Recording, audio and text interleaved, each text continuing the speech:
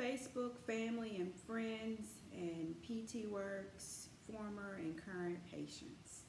I wanted to take the opportunity to address you all in regards to our current climate as it relates to the coronavirus, the social distancing, and how it has impacted us as a brand, as a profession, and as a nation. As some of you may know, I honestly love working with my hands.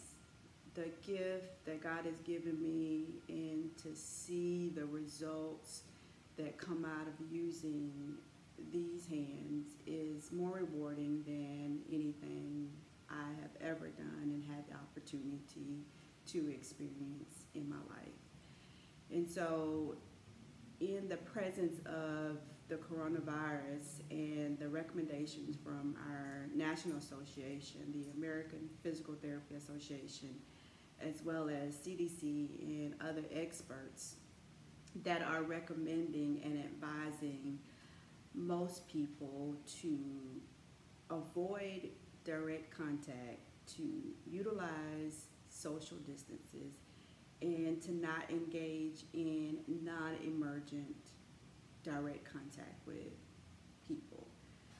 So the week before last, as I watched this unfold, watching CNN and local news and seeing how the cases locally within Fulton County and surrounding counties started to grow. It became more and more closer to home, and ultimately more and more a fear as well as a concern. So the week before last, I stayed up all night watching the news and pondering and even praying over the decision of what to do next. First and foremost, my concern is for the families that I service, the patients who sometimes are medically fragile, as well as even sometimes their caregivers, who sometimes are grandparents, grandmothers, grandfathers, and even parents who have comorbidities and health conditions that could be compromised if this virus entered into their homes. So ultimately, as a mobile physical therapy company and provider, I decided to put sessions on hold until I had more information and until I could find an option that would allow me to give service in a way that would not potentially put patients, their families, as well as staff in harm's way. With that being said, over the last week and a half, we have had some new discoveries, thankfully. For the state of Georgia, our state practice act allows physical therapists to deliver services through what we call telehealth or telemedicine.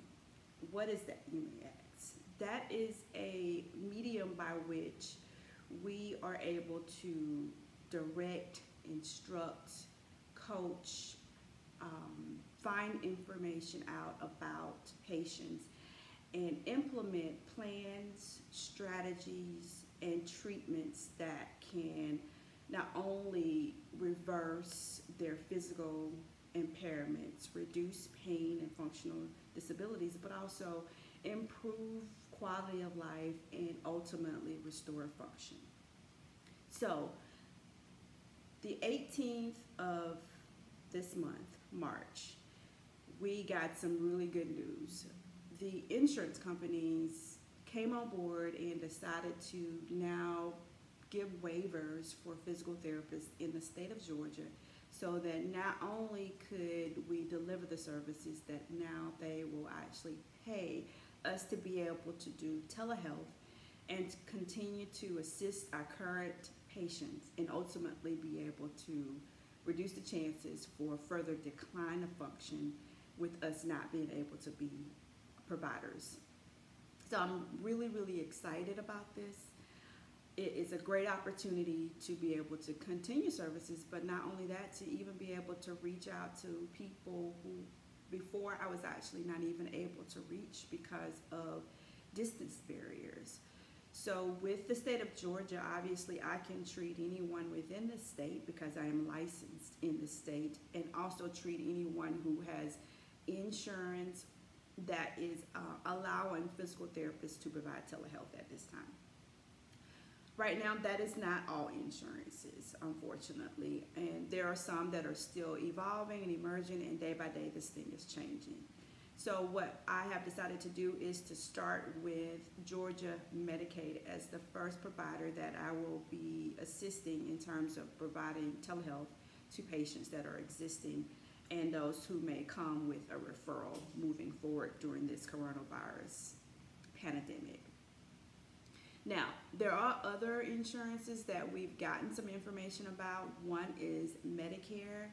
Medicare hasn't specifically said they're allowing for telemedicine, but they're allowing for something that is very similar to that. And it's very still restricted in terms of the number of visits they're allowing. They are only allowing 7 visits basically. And if that is actually construed and constructed in a way that is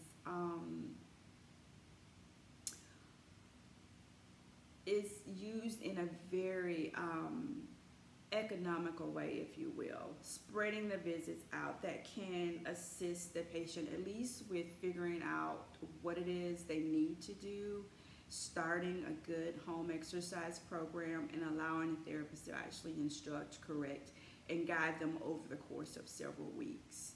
It's not the ideal situation, but there is help because that population, which is generally those who have long-term health-related problems, as well as the ones that are elderly, 65 and older, who we know at this point are more vulnerable and more likely to get significant illnesses if they are exposed to the coronavirus. Now, at this time, I am not currently servicing that population, Medicare. However, for anyone else who may have that insurance, you can call Medicare and ask them for providers in your area so that they may be also able to assist in this arena. Fortunately, we have band together in ways that I have not seen in the 20 years of my profession, in different platforms as well as social media, as a nation, as a state. I am extremely thrilled to see not only PTs but other professions just become more compassionate and more understanding for the times that we are currently in. I just ask for your patience and your understanding as we go through this period of uncertainty, as this is new to a lot of providers who will be implementing this, and so there may be some growing pains. However, I think that this can ultimately provide us with some great opportunities and options even in the future beyond the coronavirus pandemic. So I will be using a platform called Doxy.me, which is HIPAA compliant, and it is also an encrypted platform which will allow me to use live video interactions during the sessions where I can see the patient as well as the patient can see me. I can guide, I can correct, I can advise, and ultimately give intervention that can help us move forward during this time of crisis.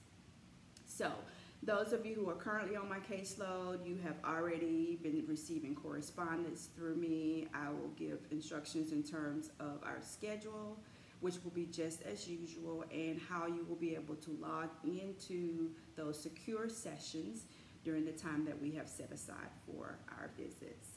If you have any questions, please don't feel hesitant. Please give me a call. I am still available by phone at 470-733-2135. I am on social media with Instagram at PTWorks_14. You can also reach me on the PTWorks Facebook page.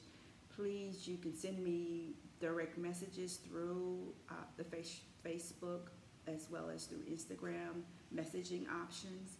I am here for you as much as I can be, so please feel free, even if it's just for a question or a free consultation. I am available to service you to the best of my abilities. As always, I wish you well. Please stay safe, exercise caution and good judgment, social distances, and protect your family at all costs. Talk to you later. Bye.